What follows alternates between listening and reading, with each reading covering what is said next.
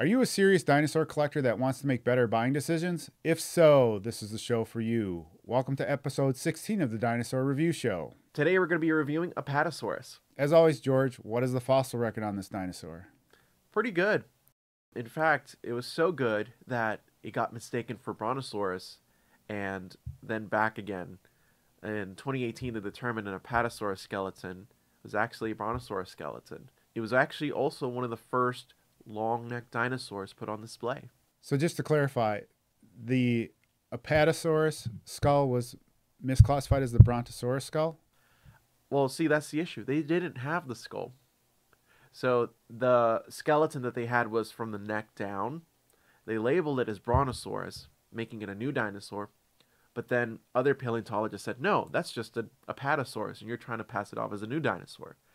But then there was a study in 2018 that determined that it was different enough to be Brontosaurus and not Apatosaurus. Okay, George, we have 5 figures to look at today, including 2 from Haolonggood. Where would you like to get started? Let's start with Safari. Okay, so this Safari figure, I think, is going to be the smallest we review today. And let's start with the head. This guy, or this girl, has some eyeliner action going on right now. I do like that the eyes are very clearly defined and they have this golden color. The nostrils are on the top of the head, which we're not entirely sure whether they're up here or down here, since the nostril slits go all the way up from there. Looking down at the neck, we see a lot of skin folds. See how the skin's kind of hanging off? That's sort of new. I haven't really seen that in a lot of sauropods figures. Looking at the feet, they have that half-moon shape, and wouldn't you know it, there's our little cloaca friend there. The tail kind of does this S shape, which is really nice, and it comes to a tip point.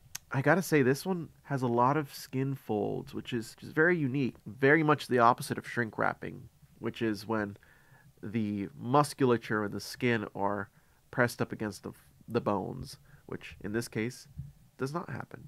This is one healthy dinosaur. Question, George. The tail has quite severe S-curve to it. Realistically, would it have had that much flexibility within its tail? Oh, that's a good question. So there was a certain point in the tails of sauropods where they are mostly just nubs of bone, and that's closer to the end part of the tail. When you get closer to the base part of the tail, they're more interlocked, so their motion is limited. But as you get further away, you would see more flexibility. Though I think the flexibility might have started a little too early here. I'd see it more happening towards the end. So, realistic or not? I'd say they took a little bit of liberty with the flexibility of the tail. Which figure would you like to look at next, George? Let's look at the Papo one. All right, this is the Papo Apatosaurus. Oh, this one has its mouth open, and you can see its crayon-like teeth. They're about the same size and shape as a crayon, which were perfect for stripping leaves off of trees. And again, these nostrils are also spaced between the eyes, and the eyes are nicely detailed as well. And we see those skin folds again.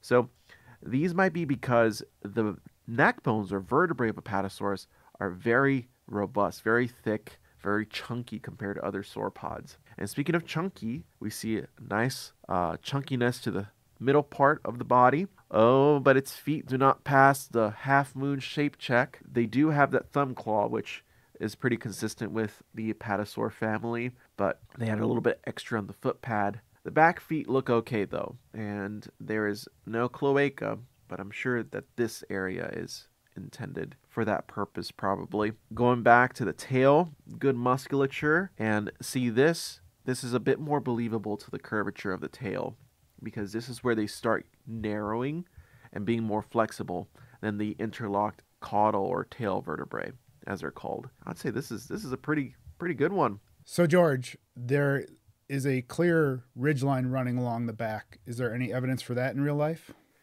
Yes. So they had a very pronounced neural spines around their shoulders and down their back. So I'd say this is pretty accurate to what we see in their skeletons. At least they're not sticking out of the skin like those bony ridges, but these are covered by skin, so they're pretty consistent with their neural spines and their skeletons. And then how about the ridges on the underside of the neck? What are those representing, and are those realistic? So they have these things called cervical ribs, which we have like a couple of in our necks, and it helps transition to the ribs, and they do get thicker the further down you go. So this might be signaling where each of those are located, because they would have muscles and air sacs running through them. So the air sacs are spaces in the bones of dinosaurs that help make them lighter, that are interconnected with their lungs. So possibly realistic? Possibly realistic. Okay, George, let's look at the figure from Nanmu, whose name is Bastion. Or Baston. Baston. Or if you're a fan of, what's that Disney movie with? Oh, Beauty and the Beast. Yes, Beauty and the Beast. Gaston. You know, I'm just going to call it Gaston. It's from Nanmu.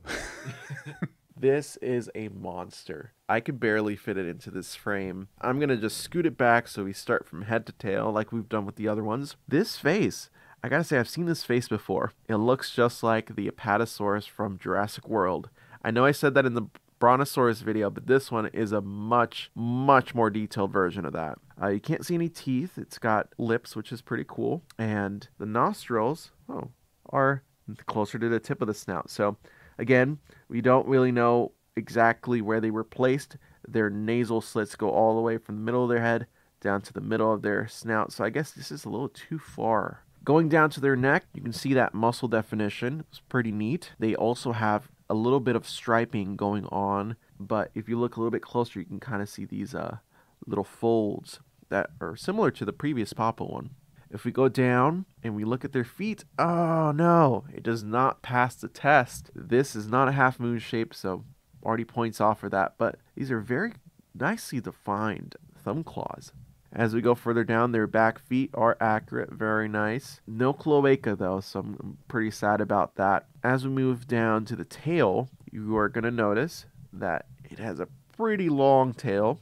It tapers to the tip. And a cool thing about this figure is it's so large that its tail actually detaches a little bit. You just shimmy it together and it attaches right back on. With a little force. You gotta really get it in there.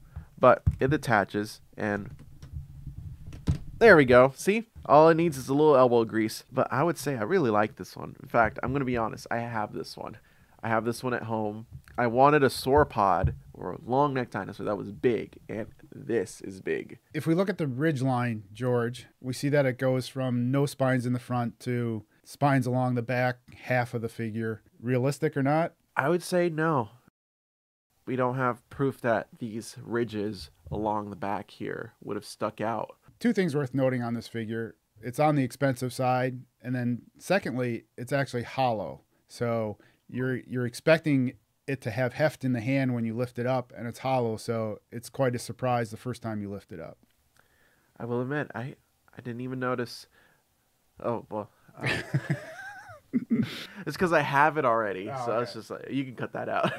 Nope, leaving it in. Okay, George, let's move on to the two figures from Haolonggood, which you actually have never seen in real life, correct? Never seen these. You keep surprising me with new dinosaurs each time I come on here, so my goodness, this is another big one. All right, let's take a close-up look at you, and look at that. You've got a nicely shaped Apatosaurus skull. That is beautiful.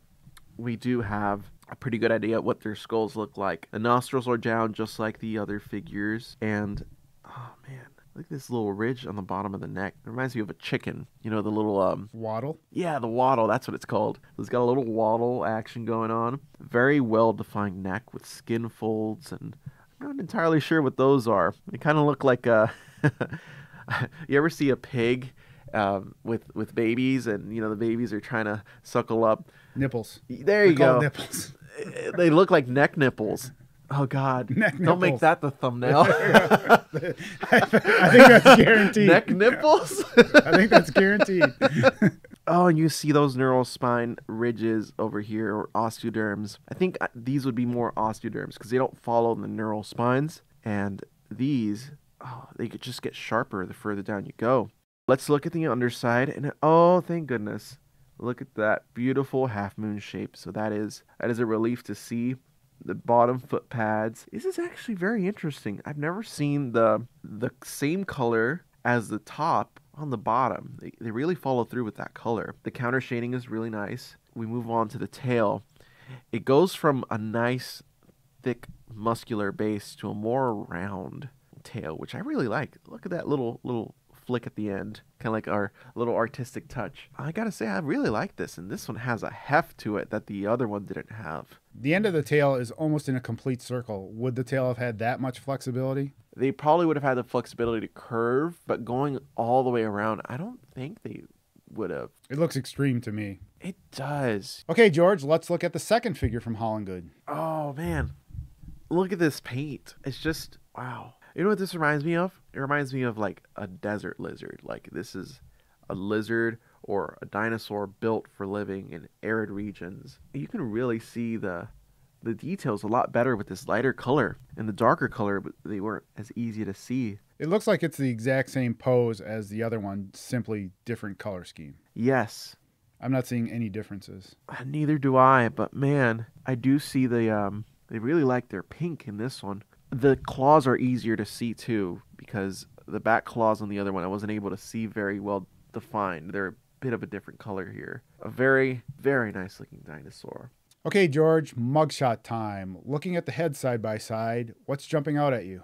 The details on them are defined in different ways. For example, on the Nanmu one, it's going more for a movie approach, how we've interpreted Apatosaurus in famous movies like Jurassic World, whereas the Haolonggood is going more for that scientifically accurate approach. The Papo one is pretty solid. It's been unchanged in our perception in the scientific community.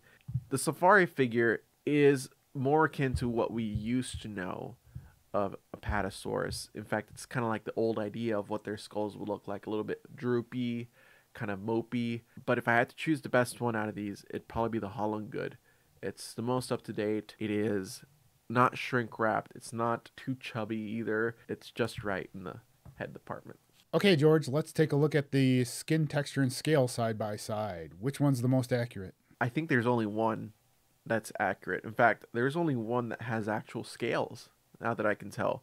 It's the Haolonggood one. The other dinosaur figures have wrinkled skin, which is very much what we see in large animals today, like elephants, rhinos, and hippos. But the Haolonggood one has scales all throughout. So I would say that's my top pick. And then let's take a look at the tail side by side. George, which one's the most accurate? I would have to say the Papo Apatosaurus is the most accurate one. It tapers at just the right amount. It's not doing some crazy S or loop-de-loop shape. And it also comes to a clearly defined terminating point or tip. I would say that is the most accurate. Okay, now for the tough decision, George. Which one is the most scientifically accurate? Out of all the ones we reviewed, I'd have to say this one. It passes the half moon shape. It doesn't have crazy spines. I mean, it does have some, but it's not to the point where it's a deal breaker. The tail is, aside from the circle shape, the tail is accurate. And overall, it's very proportionate. It looks very, very apatosaur-y. You're not just picking it because it has neck nipples? Definitely not picking it because it just has neck nipples, but it really sets it apart from the rest. Well, now we're going to make it a little bit harder decision because clearly, George, this would be the one you would add to your collection if money was no object. There is a large price discrepancy in a lot of these models. The Haolonggood and the Nanmu are about the same price, are 6 times more expensive than the lowest price Safari LTD model. The Papo model is twice as expensive as the Safari LTD one, but 3 times cheaper than the Haolonggood models. If you're on a budget, as most of us are, would you find the Safari LTD and the Papo models acceptable at their price points? I would find the Papo one acceptable at those price points. But then again, my priorities are different. I can go without a meal for a dinosaur. I don't recommend that for you guys. I would say they are acceptable based on their scientific accuracy for their prices. So that was a lot of information, but George has determined that he would go with the Haolonggood figures as the most scientifically accurate. The Papo figure would be your budget option in this case. If you like this video, please give us a thumbs up and subscribe. Thank you for watching, and we'll see you in the next video. Can we do that over again? You just, yeah. I was confused by what you were saying. I was confused too. Yeah, let's do it again.